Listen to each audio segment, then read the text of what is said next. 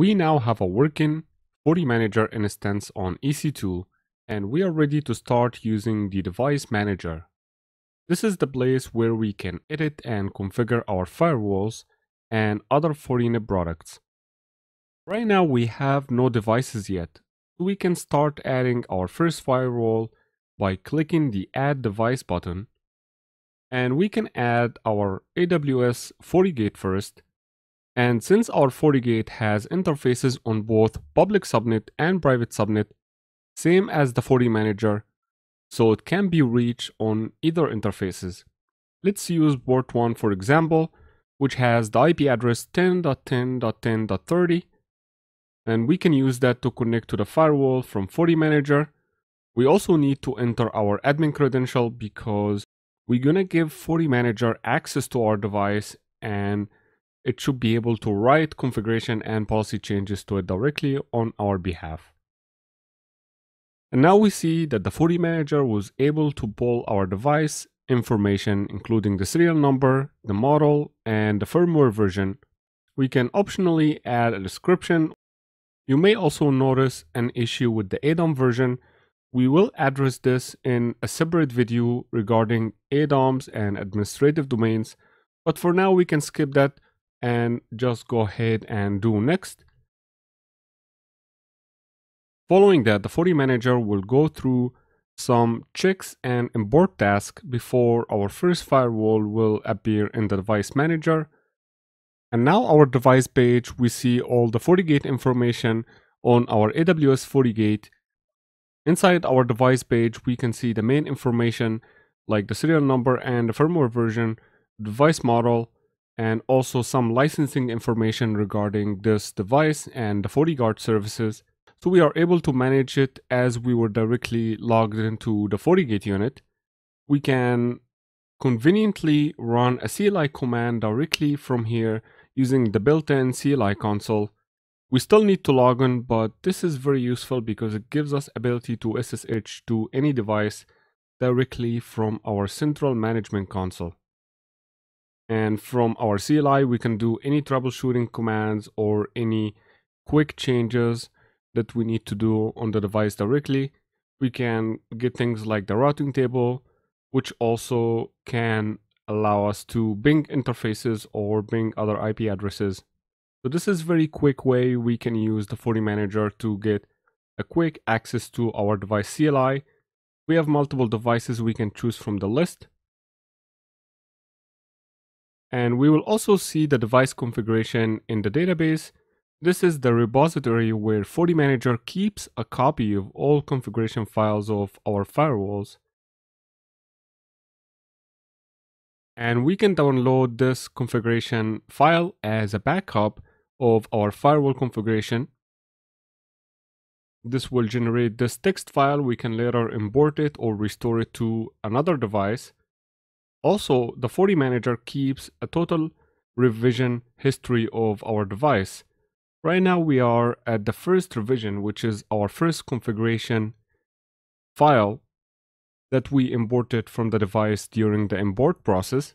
But as we make additional changes to the FortiGate, the FortiManager will keep a copy of all the configuration changes, which is very good for auditing and for rollbacks or reversing changes in case they break something. From the top, we can also configure firewall static routes. We can see we have our single static route pointing to our VPN interface, going to our on-premises firewall. We can modify or add routes directly from FortiManager and then apply changes to the firewalls remotely. Other configuration are also showing like interface settings, which shows all interfaces on our firewall and can also be edited from this screen. Now it's time to add our on-premises firewall as well. We can add it using the management IP 192.168.1.99. And to confirm cross-cloud reachability, we can try to ping from our AWS to on-premises, and we are able to ping through. So we are sure that we can reach our on-premises from AWS, and we should be able to manage this device using FortiManager directly. But as we add up our IP and admin credential, we see that we are having issue reaching from FortiManager to our on-premises firewall. It says that network is unreachable. So let's think about this for a second. FortiManager uses port 1 as its default route, and it sends traffic to AWS router, which is just a software router. And AWS router just follows whatever we have configured on our VPC route table associated with that particular subnet, which is the public subnet.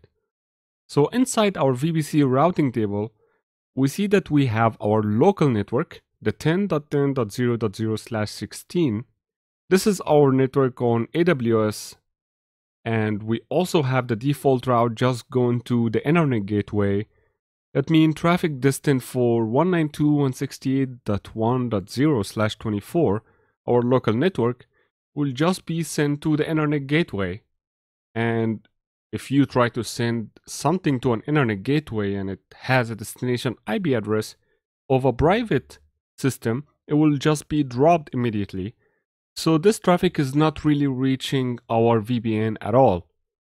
And we can simply fix this by adding a route in our VPC route table and just let it know that to reach 192.168.1.0/24, from the FortiManager perspective, you just need to send it to the firewall. And for our target, we can select a network interface that belongs to the firewall. We can simply choose the one for public subnet since we are in the public subnet. And this way, traffic from FortiManager will send it to the Fortigate public interface, and Fortigate knows how to reach this network because it's defined as a static route pointing to the IPsec VPN. Now, it's also good to know that this solution can be achieved by connecting to either Fortigate public or private interface. This will just dictate which source interface to choose in your VPN policy in the firewall, as the traffic will ingress the firewall this way. So in case you use public interface, it will be port 1 source interface. If you choose the private interface, your source interface in the policy should be port 2. And the destination in both cases will just be the VPN interface. And now our public subnet has the route table is configured properly to allow the communication. Now let's try to add our on-premises firewall one more time to the FortiManager. And this time we are finally getting a response from our device.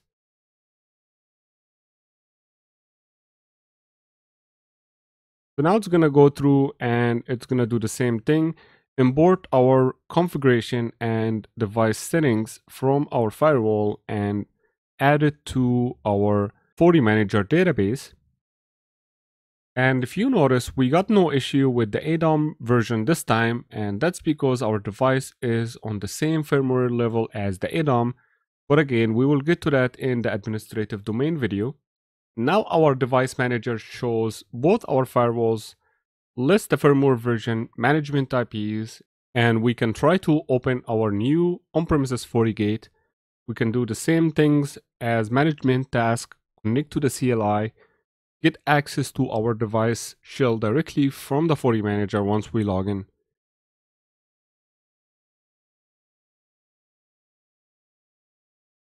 We can also get to the revisions and download our latest revision as a backup configuration to our firewall. This is also can be retrieved at any time directly from the FortiManager, but it's good to keep a local copy just in case.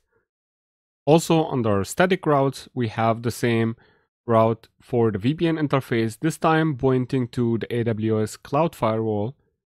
And other settings in here can include SNMP. We can see the SNMP setting, and for more into that, you can watch the SNMP video. But we can also modify any of those settings directly from the FortiManager now, which is convenient and fast on a large scale. Now, if we try to log into any individual firewall from this point on, we will get a new prompt letting us know that this device is centrally managed by FortiManager and that you should be managing it directly from the FortiManager now. We also get this lock icon on the top showing us the FortiManager IP and that we are on read-only mode right now. Or what happens if we modify the configuration of the FortiGate via CLI? How would the FortiManager handle that? Let's check it out. Under network interfaces, we have our AWS Firewall ports 1 and 2. Both ports allow administrative access via HTTPS and SSH. We quickly open our CLI console and view our interface config by going to Config System Interface and do a show command. We have port 1 and port 2 configuration, and we would like to make a change by removing SSH access from port 2. This is our private interface on AWS. We can just copy the same allow access command and just remove the letters SSH. And we can save it by doing next or end. Now our device has been updated and removed the SSH access. If we try to refresh, now we don't have SSH access anymore. Now if we switch to the FortiManager again and try to refresh our interfaces, we see the change has been absorbed in the FortiManager as well, even though we did not do it on the manager. So how did this happen? If we go back to our device manager, we can see that the device status had changed to auto update. So the FortiManager will always communicate with the device and is aware of the changes. If the status changed to auto update, that means some external update was done on the device directly, and the FortiManager absorbed it, okayed it, and just added it as a new revision to the device like nothing happened. Now, not just that, we can also go under revision and we will see what exactly had changed in the device externally. We can keep track of our configuration changes. We can download the latest configuration, compare it with the previous revision, or just show the difference only. This is very convenient to view the changes made on our device. Now let's click on Next Difference, and this will jump directly to the part that has the port configuration.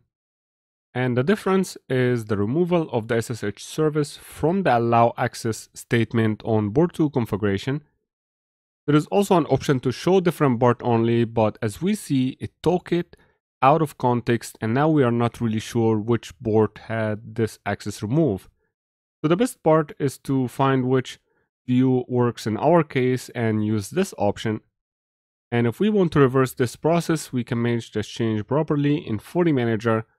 We can go under interfaces again, add our SSH access back. Now our device status will show modified. That means the change we just did is still staged and not really applied to our device yet. So we have to use the install wizard to actually push changes to our Fortigate devices after we stage them in the FortiManager console.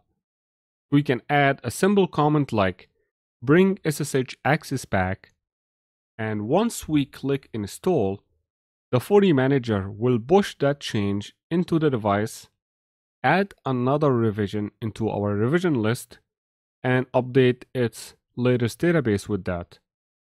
This will simplify our management process on the long run and on larger scale. And now our device status will be in sync again and SSH access will be allowed one more time for port 2. To enable additional management features beside the default view, we need to modify our global display settings, which will allow us to enable any section of the configuration that we use to be visible on our device manager page. This helps simplify the view and not overwhelm users with all options showing by default when many of them may never be used. Good options to add in our case are DNS configuration, IPsec Phase 1 and Phase 2 since we do use VPN. Additionally, we can show different monitoring metrics as well, not just configuration. We can add our monitoring for VPN and DHCP pool as well. Now we have to be very careful with the VPN configuration since if we break the VPN, we will lose connectivity to our on-premises firewall. We can make a risky change to push a VPN change to both devices or both endpoints at once, but we will leave it for another video. Now under monitor, we have our VPN monitor metrics and also DHCP lease log conveniently brought to us to FortiManager for our view. And finally, you might end up in a situation where the device config status would show as a conflict. This usually happens when config install failed, verification fails, or something major that confused the FortiManager system. So to fix that, we can just go into our device revision and request a retrieve config. What will this do is it will communicate with the device, it will pull a fresh copy of the config and save it as the latest revision inside our FortiManager database.